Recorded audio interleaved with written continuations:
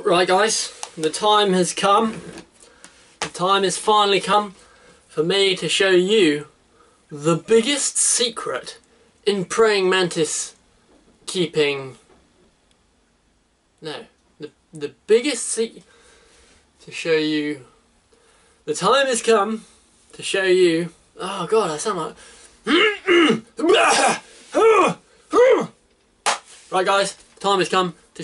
The time has come. What do you mean the time has come? Right, I'm going to show you how to make these little enclosures that I do that I get a million questions about.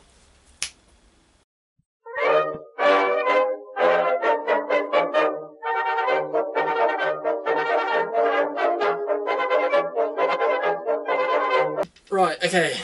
There you go. So week in, week out, I get these comments on my videos saying, oh, that's all great, that's lovely, but how do you make those little enclosures? You know, the little ones, the ones you use for everything.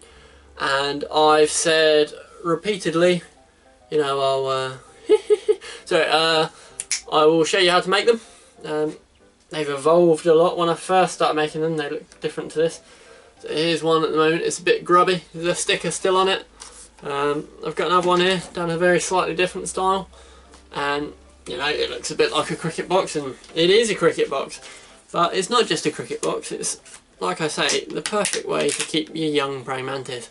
There's a wee ghost. Now these are only big enough to keep small praying mantises in, to medium-ish, I guess, but you know, if you've got lots and lots of sort of medium nymphs that need to go and things, these are ideal because you don't want to be buying hundreds and hundreds of containers. And when you breed praying mantises, which I'm sure a lot of you do, this is what you want. In fact, this is just, it's an easy enclosure if you just want to start up as well. And it's using bits that a lot of people will have already. So let's put this little ghost back in. Go on, you little slag. Go on. Get in there. Get in there. Get in! When I first got the comment on can you show us how to make these, my thoughts were a bit, you know, it was either, you know, show them the secret, or my head was thinking, don't tell them the secret. Don't tell them the secret! Thinking, you can't have it, it's mine, you can't have it. But then I thought, everyone should know how to make one of these enclosures. They're nice little enclosures. So I'll show you what you need. Why do I do? Oh, right. So first of all, what you'll need is cricket boxes with appropriate lids. So there you go. You got hundreds of bloody things. If you're keeping exotic animals, you get crickets, you know exactly what these are. You get one every time you buy any, and you end up with loads and loads of extra boxes. You might throw them away, but I keep them. Oh, I've got a little tickly throat. Come on, label. We don't want you. Come on.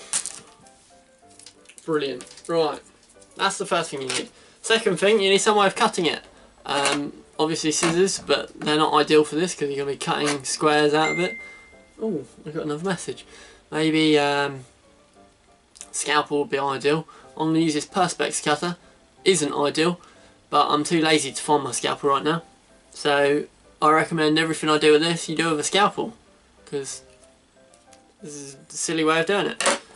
You'll need a glue gun. I have a glue gun somewhere. Oh. Well, I say you need a glue gun. Any glue will do, as long as it's not going to be like horrendously toxic to the animal. You give it a good time to dry. I mean, the reason I use these hot glue guns is because they stick well and they dry pretty quick. There's not really much, you know, well, it gets the job done. Glue gun. What else? There must be something else. Oh, yeah, I think the last thing, I say the last thing. Oh god, I almost flipped my trousers. Is this mesh? Bug-proof mesh. This is the one that the crickets can't chew through. I've got this one in black. The other ones have been in grey and silver. Doesn't matter what colour you choose. I get mine off eBay. It's cheap, cheap, cheap. I've got more mesh than I'll probably ever need here. but that's what you make the little screen, because don't forget your praying mantises need lots of ventilation. Ventilation is the key. Let's begin. Done another little clap. Right, let's start. So the first thing, you get your enclosure. We're going to cut a rectangle out of this lid. Now, the rectangle you want out of the lid preferably should be as wide as the tub itself. You'll use that piece of plastic later. I'll show you what for. But first of all, we're going to really roughly cut out a square. You can use a ruler if you want it really lovely and accurate. I'm not as bothered about having it looking perfectly straight as some might be. So there's your first couple of cuts. Once you're happy with it, take this piece out.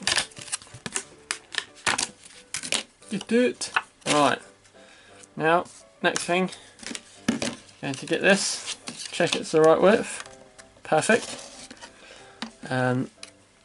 So when your enclosure is stood up right, you need somewhere for the substrate to go, so when you take the front off it's not just all going to jump out. So what we will be doing is putting this like that.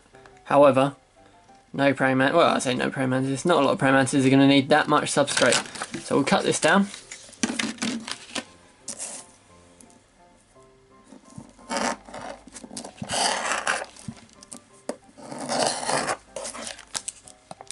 Again, I'm not being the most accurate I could be with this, but just showing you. Just cut off the bottom corners.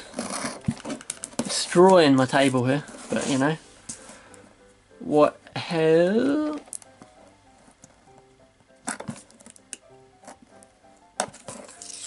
Almost got my thumb. Why not?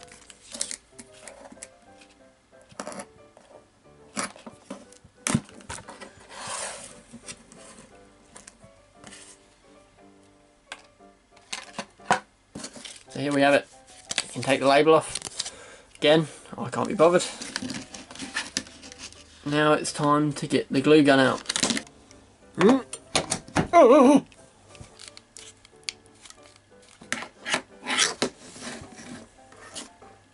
There's one extra glue stick.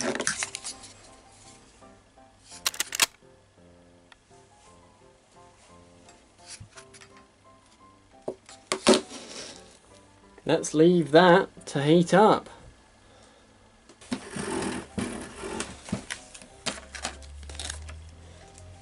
Right, next, let's measure out some of this mesh. So, we want enough mesh just to overlap this little square so we can glue it on. Now, I'm going to use some scissors for this. These are Cara's scissors. She can't know. She'll say, "You're going to blunt my scissors." But I don't care.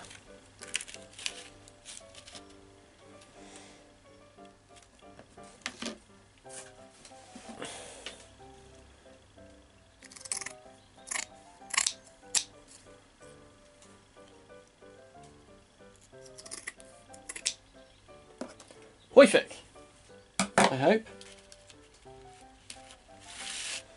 It looks a bit accurate to me. Let's see if the glue gun's hot.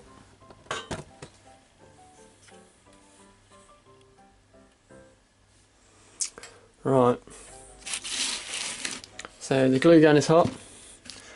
We go across the top.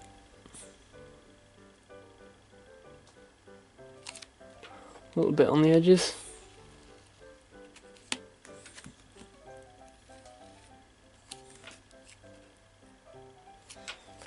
A little bit down the bottom. Put another one of these sticks in.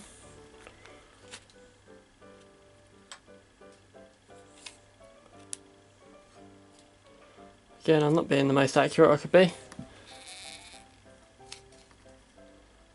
Loads of glue. Oh, that's hot. It's a hot glue gun. I'm going to put that over the top. I'm going to use the end of the glue gun to press it in, because the end of the glue gun obviously doesn't let the glue stick to it. That would be a silly glue gun.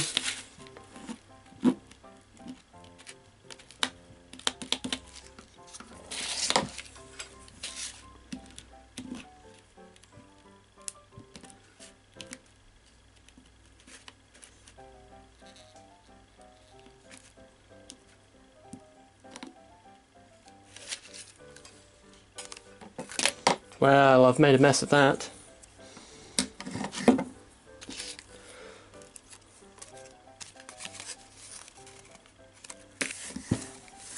Right, so that's the gist of it. We can, when the glue's completely set, dry up, clean up any of these bits of glue that's sticking off. Like I say, I'm not doing this accurately, I'm just trying to get it done in on one video before I have to go back to work. But yeah, there you go, that's the gist of it. There is a few little bits that can be pulled off, but that can all be repaired later. Let's get the next bit.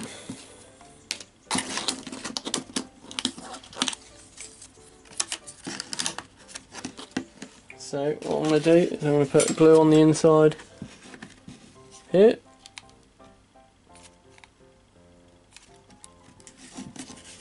Same on the other side.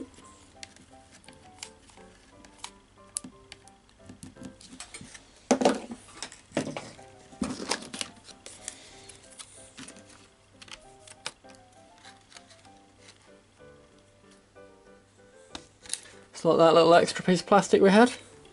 Right on in there. Just glue around the base of it.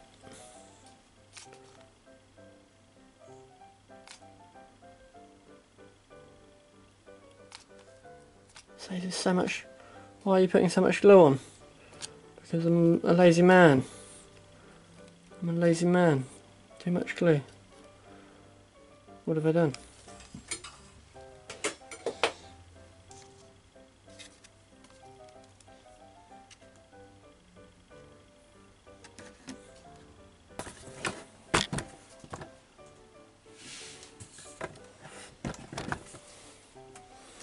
Alright, next I'm going to get another piece of mesh.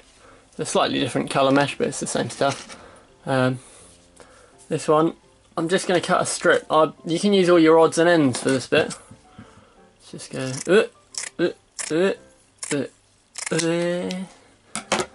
What we're going to do is we're going to glue a strip down the back and on the top, so it'll be sort of like that. It doesn't matter about any excess at the bottom. That way you can climb on this top bit, you can climb up the back wall. They tend to be able to climb quite well on these little pre-cut grooves. So let's just get that glue gun, glue it in.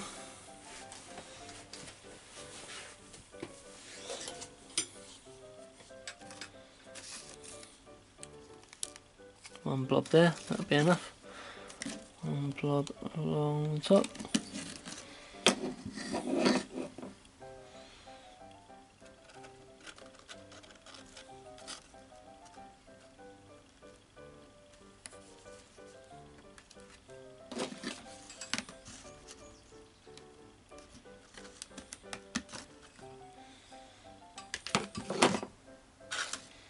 Ram that down there.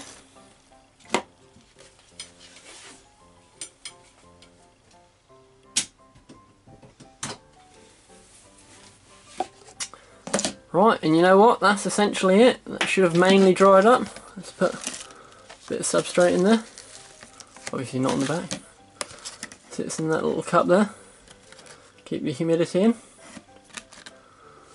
So, put a little stick in there.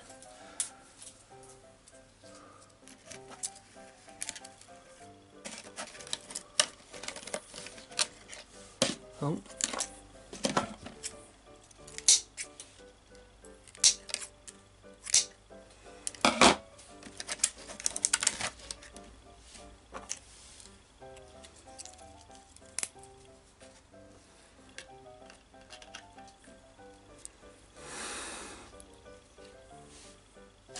And then last but not least, let's get this little monkey and put him in there.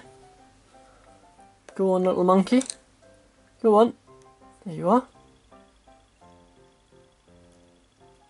Oh, that's nice.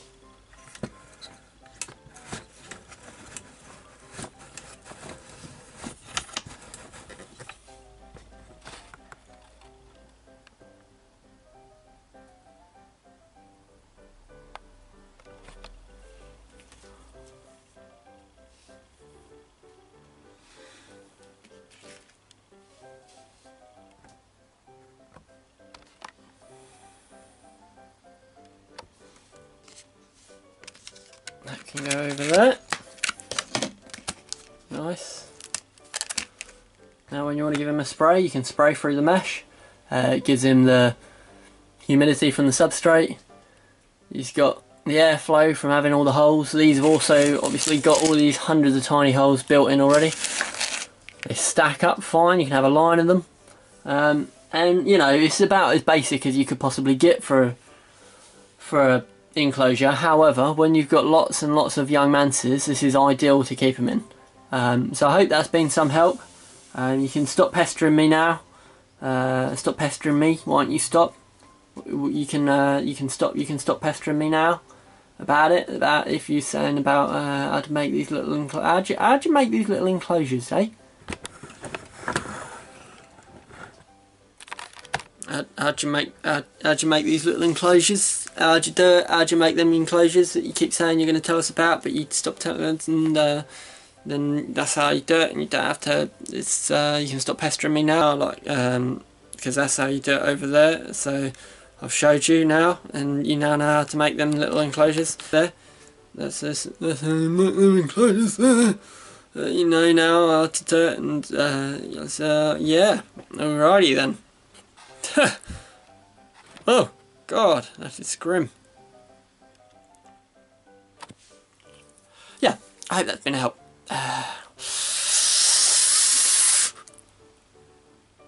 Oh God, that made my face go red. Let's not do that again. Woohoo! Right, toodaloo, bye bye!